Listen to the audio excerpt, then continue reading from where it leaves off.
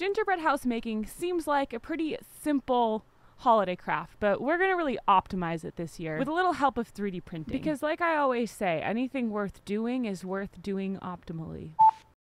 A brandy new 3D printer is in the shop today. This is the Ender 3 by Creality. We've tried a diode laser by them and really liked it, so really curious to see what we think of this one. Here's everything that came in the box, and it's pretty assembled already. A little bit of assembly is required, but it's minimal and really straightforward, which is a huge benefit, I think, with these machines, because there's peace of mind in knowing that you didn't, you know, accidentally put a screw in the wrong place or something and make your machine not work properly. It only took about 15 minutes before we were threading the filament in and printing the test print.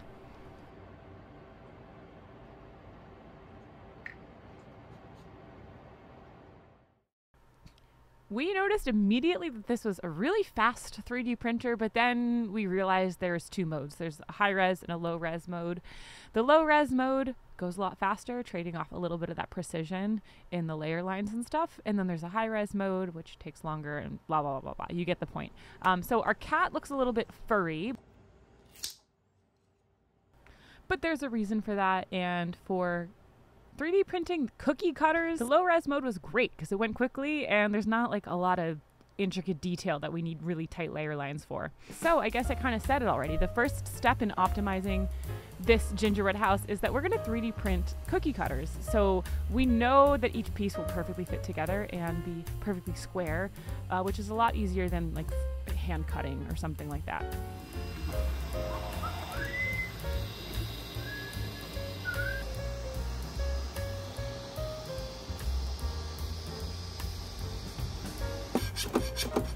In terms of adhering to the plate, this one crushed the assignment. It adhered so well that Michael ended up cracking the cookie cutter a little bit, getting it off. I mean, in this case, it didn't matter. The cookie cutter is still functional. And that's kind of a good thing, too, because, you know, you can have issues if it is popping off. But just something to note. Here it goes. It's almost there. There it is. Now it's filming. We went ahead and printed a full set, and we're going to make the files available to 3D print your own cookie cutters in the information of this video. So check it out if you want to. But now it's time to roll out some gingerbread and get baking. We're using a construction gingerbread recipe, which is like not... It's baked with structural integrity in mind, not necessarily flavor. I actually have a real question because, like, do people actually eat gingerbread houses? Because I made one last year and a lot of people were like, oh, but if it tastes bad, why would you want it? Like, in my mind, I'm like, does anyone eat gingerbread houses? Have you ever seen someone just go up and bite a gingerbread house? I personally haven't, but maybe I'm the weirdo. Tell me in the comments.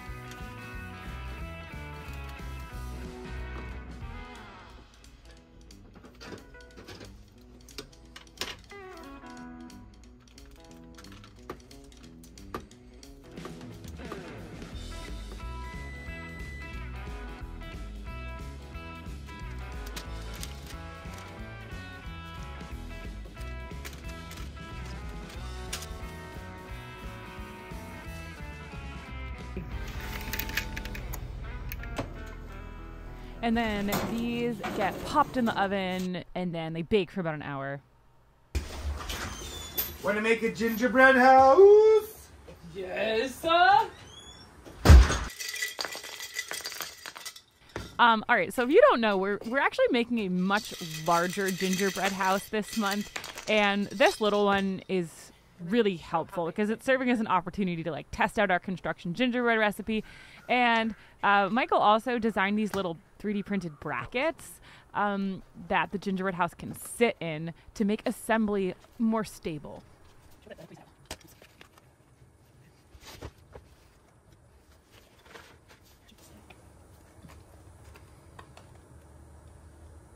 Yeah, but I'm wondering if I should grab 2 clamps. Clamps? Because we can't use the top brackets with this design. This is royal icing that's going to harden like a brick, and again, we're digitally fabricating a much bigger gingerbread house, so very excited about having the opportunity to just double check that the recipe is going to be as strong as we need it. But now, with our little brackets, we can just build this, you know? And at first, this felt a little ridiculous, but I've got to say, this made the gingerbread house making process 7 times more pleasant. Because I wasn't stressed about it falling down, not even a little bit. Michael gets full credit. These were his little brainchild, and we're going to make the files available if you want to download these and 3D print these yourself. We also might just sell the finished ones, too, if you don't have a 3D printer. Look at that. Perfectly square.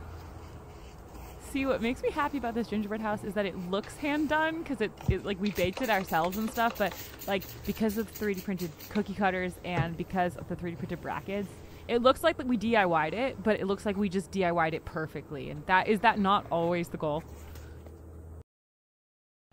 All right, here's a little roof hack for your gingerbread house making. This might be cheating, you know. If it is, just it's fine. But yeah, smearing some royal icing on the back of the roof, and then I'm putting a little paper bag on top of that, and I'm going to let that harden. And then once the bottom and the roof hardens, then I'm going to put it all together. And then it won't like slip off, you know? Sticky.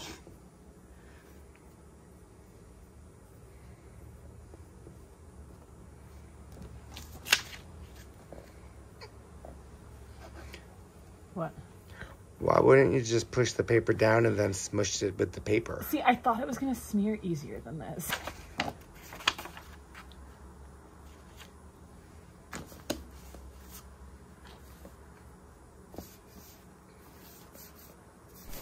Okay, so I let the royal icing set for a couple hours, and now the 2 parts can go together.